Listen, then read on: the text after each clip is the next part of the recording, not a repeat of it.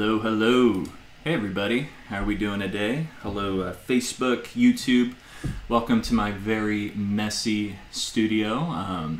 Glad for all of you to be joining us today. Good morning, good afternoon, good night, depending where you're joining us from today.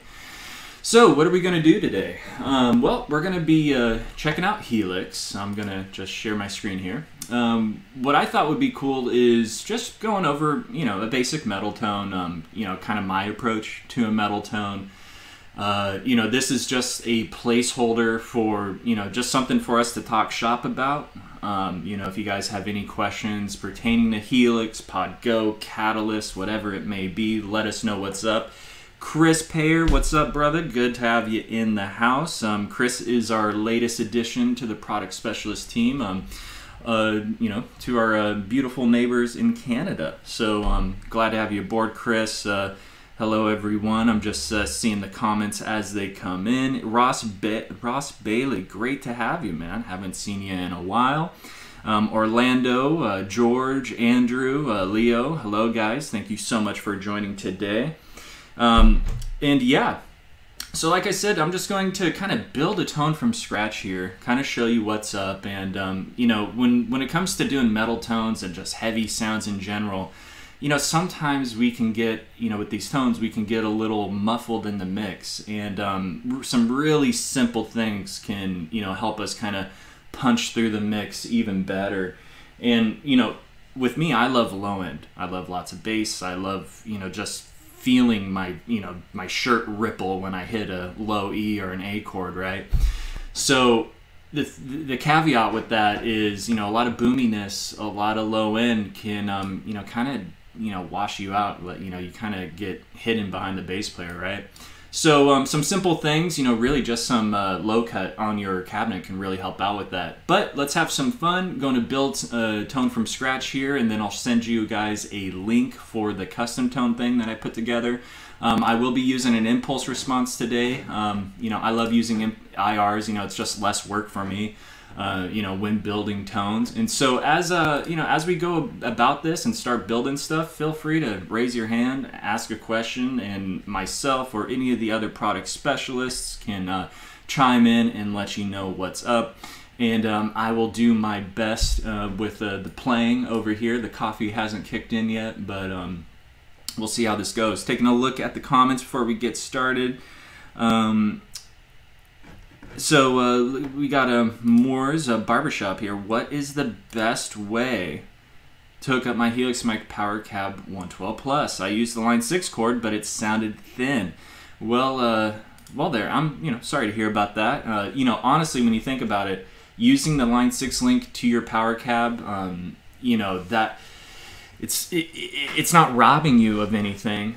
If anything, it's kind of getting rid of that analog to digital, that ADA conversion thing happening there, right? Because it's a digital cable. Make sure you're using an AES EBU cable as well. It sounds like line 6 cord. I'm assuming you probably purchased a line 6 link cable through us. But there isn't any reason why that would make your overall sound thin at all. But just keep in mind, every time you plug into a power cab or a speaker, whatever it may be, every speaker is going to have its own sound and its own tone, so you may have to tweak your preset a bit. I know that wasn't, that may not help you a whole bunch there, but maybe some tweaking with your sound. Again, when it comes to a concern like that, when I can't hear the sound and experience it myself, it's hard to pinpoint what can make your sound sound a little thinner. But, just food for thought there. Tony Campanovo in the house. Great to have you aboard, brother. Great to see you.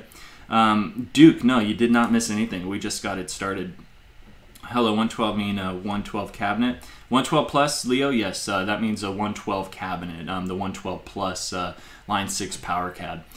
So let's just kind of dive in it. I was having some weird audio, not really issues, but just some weirdness with my audio sends into OBS where the audio was kind of quiet. So bear with me on that. We'll try to make it happen.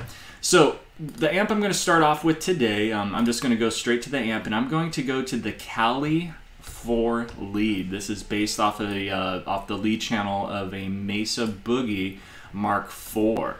And you know, this amp is set up pretty well. I'm not going to change much about it. I may, you know, raise the lead drive a bit. I'm going to keep the EQ stack exactly where it is. And what's really cool about this amp is how it has the built-in EQ, right? And if you notice, we're not adding anything here. And you know, this is the model default. I didn't adjust anything here. And you notice 750 hertz, which is, you know, smack dab in the mid-range, you know, is turned down nearly 3 decibels. So I don't think we'll have to really adjust much with the EQ, but you know, so right out of the gate, not changing much. I may adjust the channel volume depending on what I'm doing here, and you know, all I did was raise the lead drive. So now let's add a cabinet, and you'll notice I'm working on path 2. And first, let's connect path 1 to path 2. And what I like to do here is I kind of, you know, this is just my style when I build tones. I kind of like to split my tone up into 2 parts because I'm able to just continuously add to my sound. You know, if we're not doing anything elaborate, you know, with dual amps or, you know, 3 or 4 different amps, if we're not doing anything crazy like that, then this is this is kind of like my standard workflow. Because if I want to add pitch shift or a couple reverbs and delays and whatnot, you know, you kind of divide and conquer with the DSP, right? So this is how I'm going to build this tone today. And if you download the custom tone, you will be able to you know, you'll be able to see what's going on here. Taking a quick look at the chats, it looks like we got a bunch coming in. DSP Sheldon. Let's see. Thanks. Since this means 112, what about trying with more cabinets like a 412, for example? Leo, yeah, you definitely you know, if you want to try your Helix with a traditional 412 cabinet, you know, by all means, it should sound great. I know brands like Seymour Duncan and even Mission Engineering, they have power amps to, you know, push a modeler through, you know, a traditional 412 cab, so you could definitely do that. All right, so building some tones here. I'm going to go to an impulse response. I'm going to choose a 1024 because that's going to use half the data as a 2048. Hence, you know, hence the number, right? Half of 2048. And this way, I could start adding more stuff. And keep in mind, if you're using a 1024 IR, I could always add another 1024 IR, and I could use 2. But I'm not doing that today. We'll just be using one IR today. And the IR I'm going to be using, let's see if we could see this. I'm actually pulling one. This is straight off of our marketplace, the LRS Live Ready Sound. JP Boogeyman, if you could, you know, facetiously get who that is, JP, John Petrucci. Now, although we're not doing any Dream Theater stuff today, I just personally really like this IR set.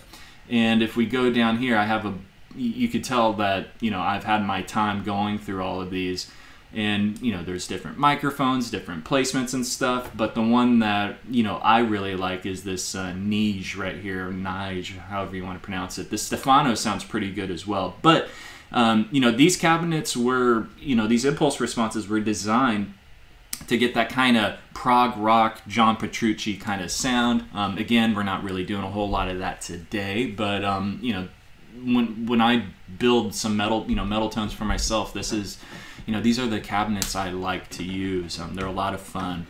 All right, so I wanted to see this on Sheldon. I wanted to see this on the Stomps DSP. Oh dear. Oh, we could do it.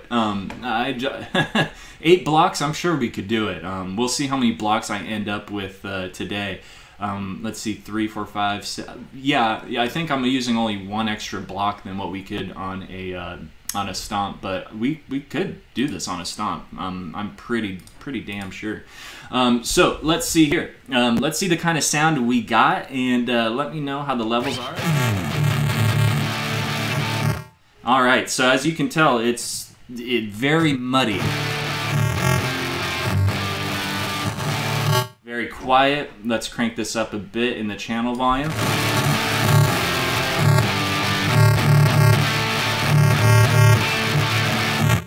So we have a pretty muddy sound here already. And so to kind of lighten it up a bit, let's add a overdrive pedal.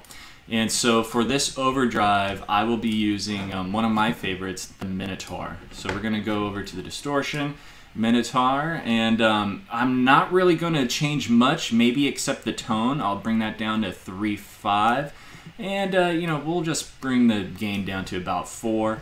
Leave everything else where it's at, and this could, you know, this should kind of tighten our sound up a bit.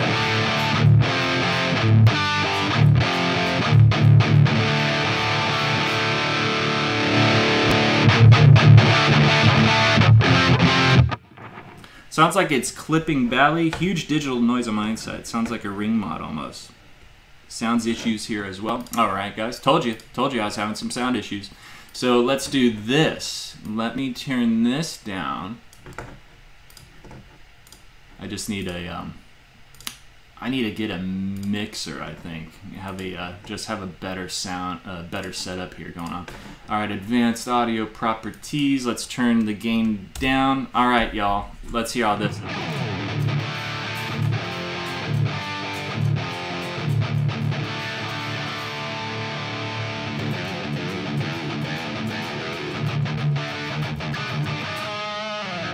Is that better, guys? I have probably like a 15-second delay from your comments, so I may be better.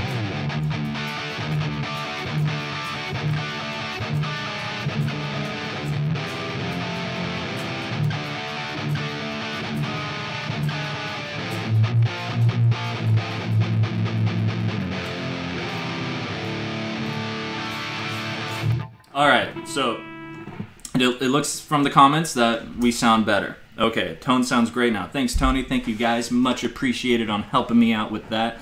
Again, the beauty and the curse of live streaming. All right, let's get on to it. So as we can see, the tone now is getting better. If we're having any sorts of weird digital, sounds, going over this, my apologies. But hey, what's great?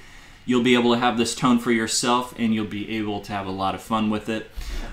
So let's go on over. So what I love to do, or need to do really, with the tone like this is I need to take out some of the low end. And the last thing I like adding to any tone is an EQ. I only add EQ if I need to take something away. Thankfully, in the stock cabs and in the IRs, we have this low cut. So right now, we have a lot of low end, a lot of boominess.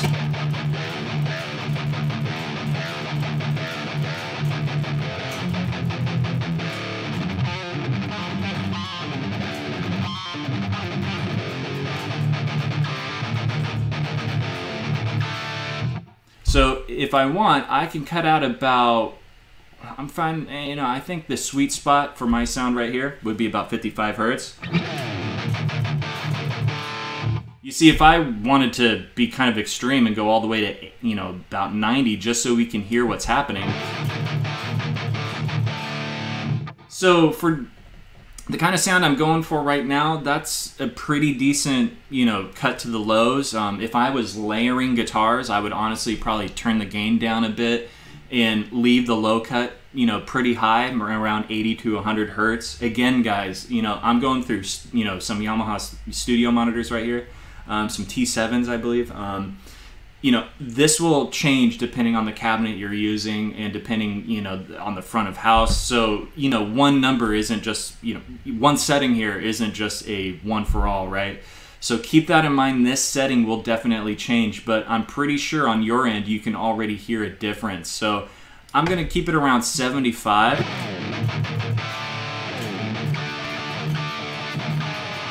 You could hear how that low end has gotten a lot tighter. For sure.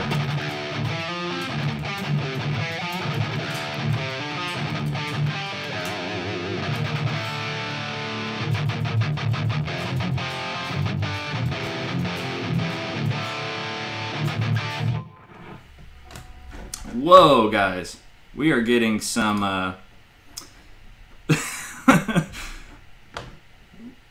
I don't know if you, I'm going to block this user. I don't know if you guys are seeing this on the YouTube side of things, but we're getting some crazy spam I've never seen before. All right, I just blocked them. All right, I don't know if you YouTube guys saw that, but that was pretty funny. Felt like an old school chat room from when I was like 13. All right, so we're getting somewhere, as you can see. Now, what I'm going to do is I'm just going to drop the volume just a little bit here, because the next thing I'm going to add is going to raise the volume. And I know, yeah, Michael Gibson saw that. Yeah, definitely, that was funny. All right, so Tony here can definitely contest. Tony Campanova, who's in the chat, he could contest that this just butters up any tone you're using. If you're using the cleanest of cleans or the heaviest of heavies, adding this studio compressor just it just puts a layer over your sound that, you know, it just brings out all the goodness, and that would be the LA2A studio compressor. Now, the peak reduction is set kind of high, and so what's going to happen is as I play, it's going to start to compress a lot of those lows. So now, you can kind of hear that compression. And so I'm going to bring the volume up a bit. Let me know if I'm clipping or sounding, you know, out of sorts here, guys.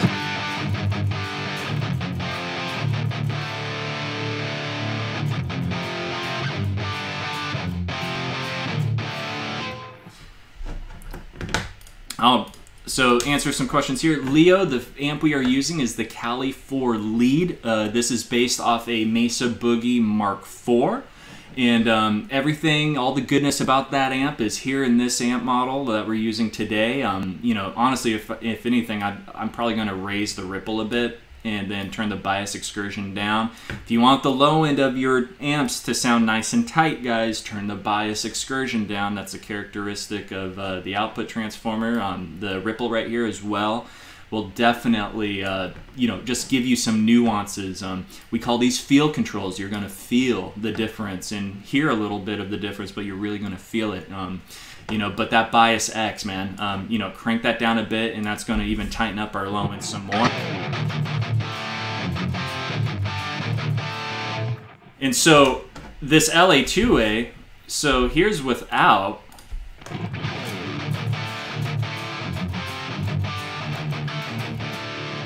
Here's with. So other than the volume jumping up a bit, you'll notice that it just kind of warms up the sound and just brings out all the goodness. So we're getting some compression that, you know, more compression than I'd like. So I found for this kind of tone, the sweet spot, you know, after the amp here, I'm going to crank this down to about 5.4. And then we'll leave the gain where it's at. Now the emphasis, this is kind of like, you know, how this compressor works. This is what frequency it's going to start to compress. And so I kind of like to leave it around the middle, around 6 here. So now you can hear less peak reduction, we're a lot louder. So now I can turn the channel volume down.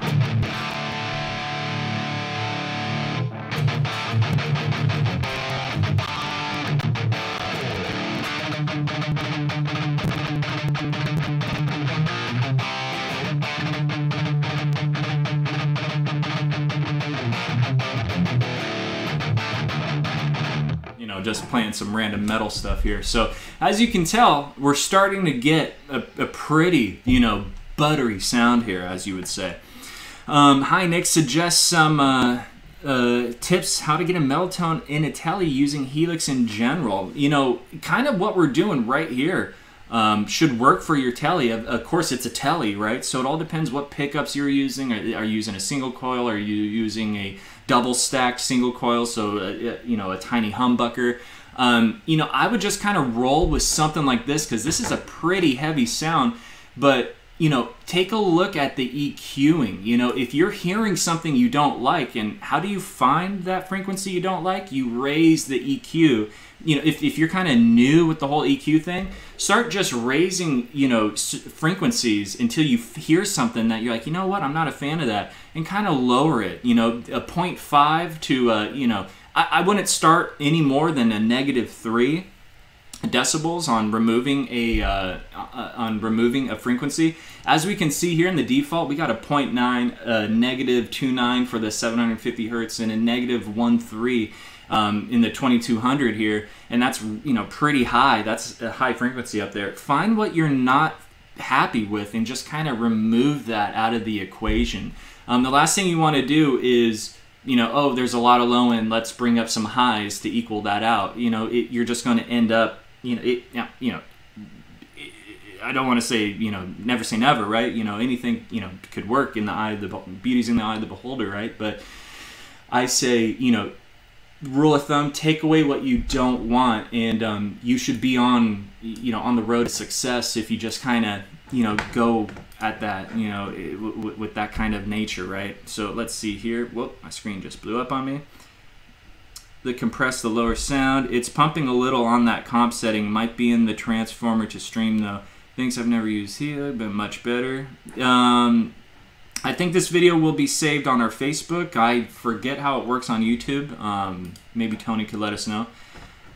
How do you make the low end less boggy or muffled? So great, you know, great observation there. So since we're using this LA two-way, we're kind of, you know, bolstering all the frequencies here, and so we can move this emphasis down a bit, so we don't get, you know, as much of those low end frequencies. But where I would start is this low cut. You know, I would start at the cabinet. You know, look at our amp right here. We're at 3. You know, 30% for our bass. So it's not really coming a whole lot from this amp. It's not like I'm just, you know, boosting the low end. But I will say amps of this nature and higher gain amps can be very boomy. So what I would do is I would go straight to the low cut and I'd turn that down. So we've been at 75 through this journey. How does it sound at 100?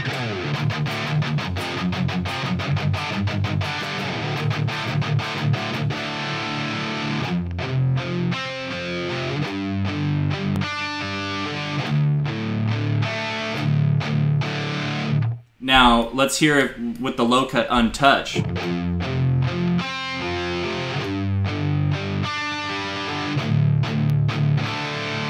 Very, very muddy. But then once we go up, you know, at least 40 hertz, start there and work your way up. Here's 100 again.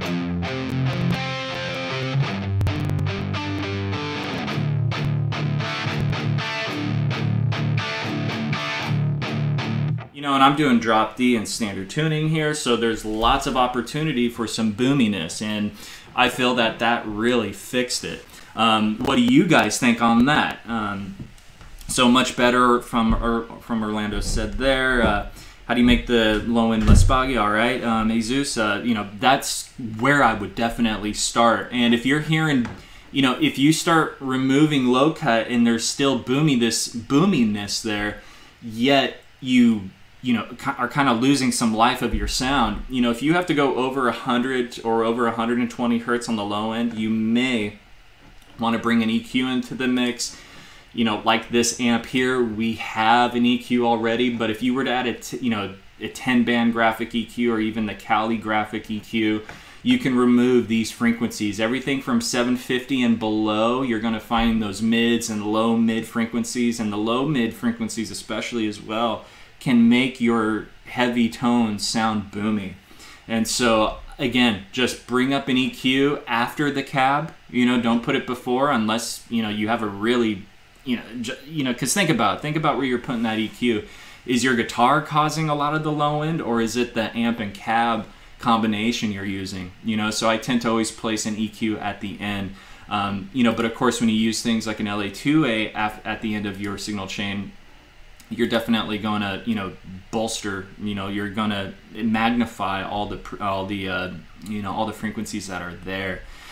So other than that, guys, this is the bare bones to like a metal tone that I'd put together. To kind of make it pretty, I would probably go over, you know, to a stereo, you know, plate reverb here for some, you know, solos, and I could turn that off. And then right here, I would probably just add a dynamic room, right?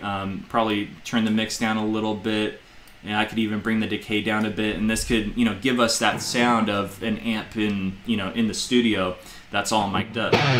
And whenever you split, you're going to bring up the volume as well. And so you can't even really hear that because it's so quiet. If I were to bring it up a bit to 35, you know, even the pre-delay,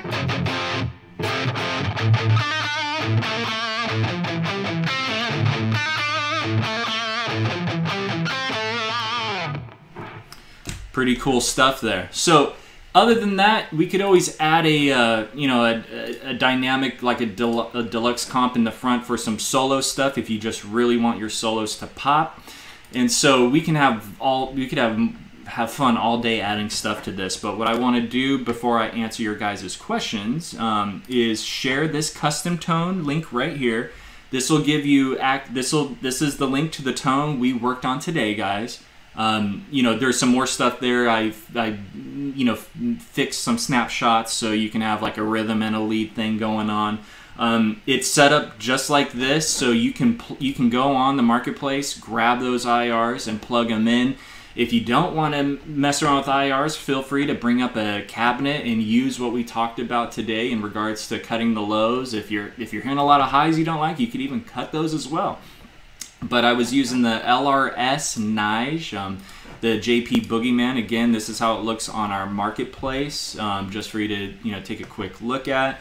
But really, any IR, any cab will do just fine. Like I said, I just like using IRs because it's less work for me to do. And we built a pretty good sounding metal tone, in just about 15-20 minutes here. So let's take a look at what we have in the chat here, so I could answer these. And again, feel free to copy what we're seeing on the screen so you can get this tone for yourself. Just going down here, it's pumping a little on that comp setting. Might be the transfer to stream though. Nigel, very much so. That could be it. As you know, the compression that we get when we do live streams, and even on YouTube, even the videos they have, there's a certain threshold, a certain volume you want to be pushing at so you don't get compressed when you're uploading videos and even streaming. So there's probably some weird artifacts there. But please, Nigel, download the tone. Let us know what you think, and experience it for yourself as well. But thank you so much for being a part of the stream today. We appreciate you. Leo, let's see what we have here. Thanks. I've never used Helix, so I'm not familiar with the signal chain. So why is the compressor after the IR? Well, Leo, that's a great observation. As a guitar player, we're used to having a pedal board where all of our effects, or most of our effects are in front of our amplifier. Now, when you think of the LA2A studio compressor, this is actually a rack mount studio compressor. It's been around longer than I've been alive, and probably most of us here in the chat. It's a very old classic compressor that after an amp was mic'd in the studio, it would get sent to the studio compressor. And not just a guitar amp. They use this compressor for vocals, drums, really anything. It's a very popular compressor.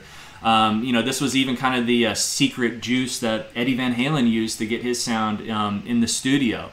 And if you've ever seen us do some EVH tones on here, I'll put that in front of the amp, in front of a Marshall or a Brit Plexi Bright model that we have, and it just cooks. It sounds really good. But that's why, Leo, you're seeing this compressor after the amp, because I'm using this compressor as it was originally designed to be used, and and that's to send whatever you're working with, guitar, vocals, drums, whatever, you're sending to this compressor. So that's why we're seeing it after the cab here. So let me move some stuff around here. Move this down here. What I got to do is, because I had to free up a built-in Retina display. There it is.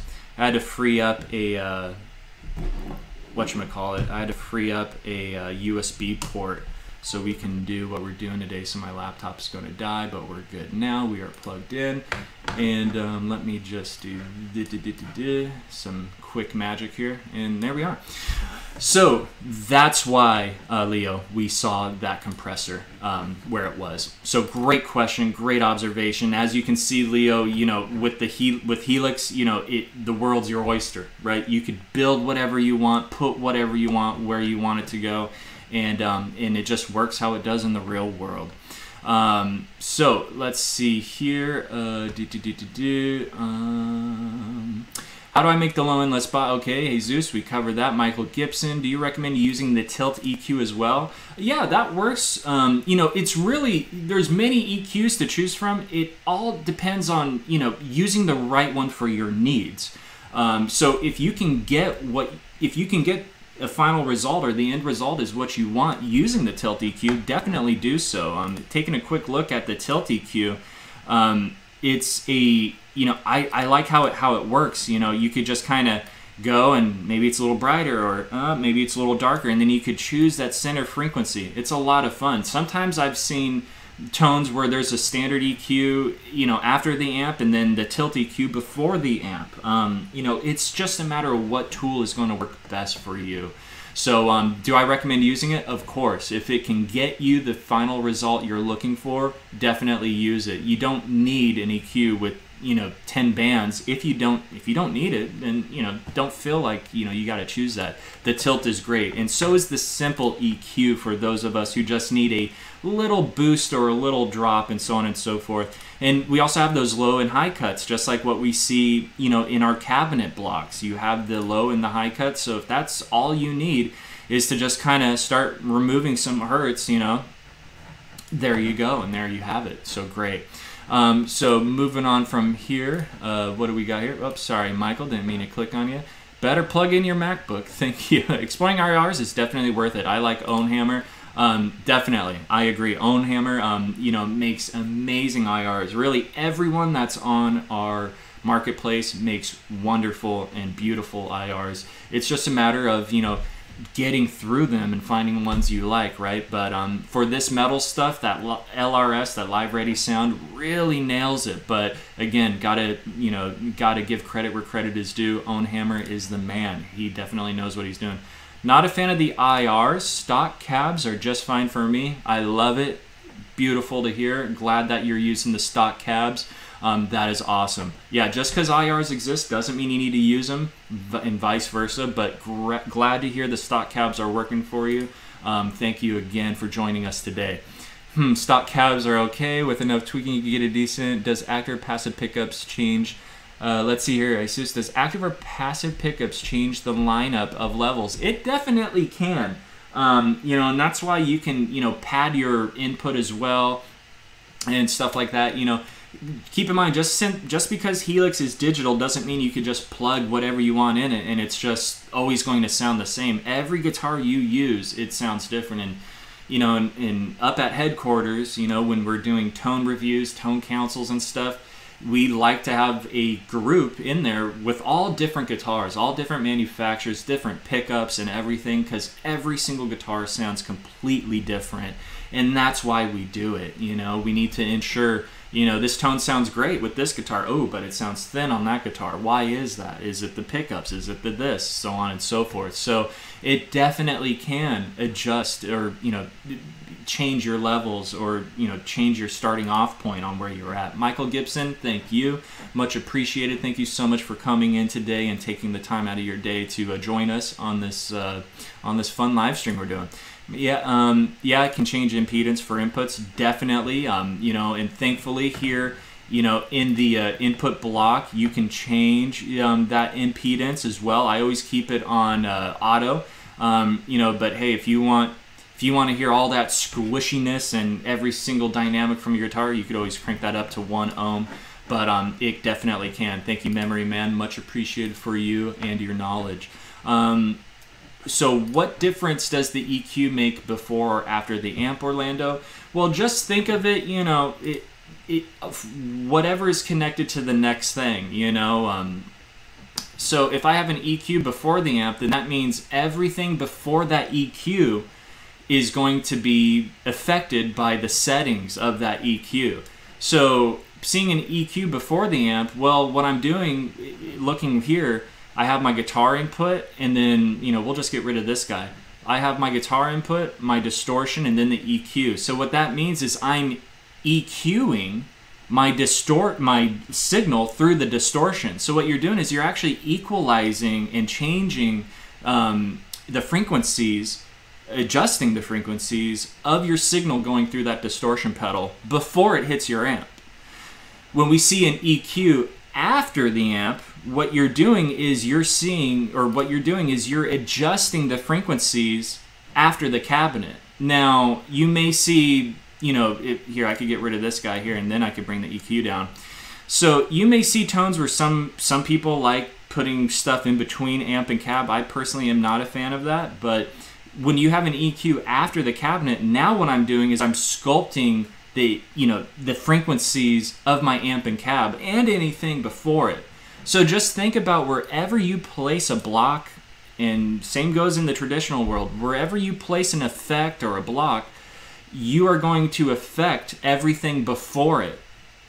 So everything before your EQ will be equalized before it hits the next thing in line. So, if your guitar and distortion and whatever else sounds good, but maybe you're getting a little boominess because we are working with a really heavy sounding amp that has a lot to offer, well, that's where I'm going to put the EQ, is after the cabinet, so I can adjust that overall sound I have. But if I put it before the amp and the cab, which is really boomy in itself, I'm not going to be doing myself any good. I'm just going to be robbing my overall tone from, all this goodness coming from my guitar and from the EQ and from the distortion, let's say, and whatever else you have in front of it. Great question, Orlando. Much appreciated to have you in and, joining us today. So thank you, Orlando.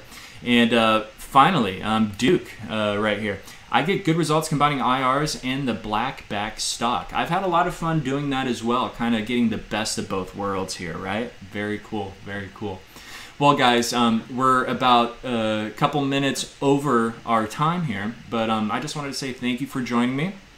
It's been a pleasure, and you guys have been very, very active, and it's been great, helping you all out. And thank you again. We had Tony, Chris, Ross, product specialist from around the world, in with us today. So it was a good hang. So thank you guys so much for joining.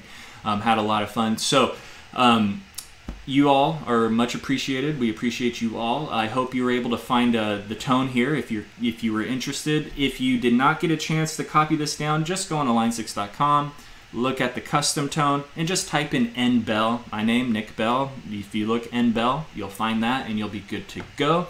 Keep up the great work and add Mesa Boogie Mark II C+. Oh, I know. I've been wanting that amp for so long, Michael. Thank you. You are heard. Trust me, my friend. But other than that, guys, if you liked what we were doing today, this was one to many, but if you would like a one-on-one with myself, Chris, Ross, Tony, check us out. That ain't it, but check us out here, Helix Skype lessons. But hey, we'll do it on Zoom or whatever, whatever works best for you. Check us out at line6.com/events, where we can do a one-on-one with you, 45 minutes, completely free, and we can talk shop on whatever you have questions on. PodGo, Catalyst, Metallurgy, Helix, whatever it may be. Let us know what's up, and we'll have a lot of fun doing that. Today I was using my Pacifica 611, and I was going wireless with the, where are we at? With my G10T2 here.